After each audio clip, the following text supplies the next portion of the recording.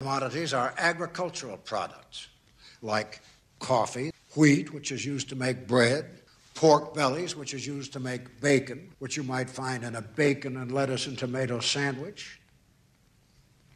And then there are other commodities like gold. Some of our clients are speculating that the price of gold will rise in the future, and we have other clients who are speculating that the price of gold is going to fall, and we buy or sell their gold for them.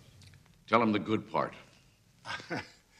The good part, William, is that no matter whether our clients make money or lose money, Duke and Duke get the commissions.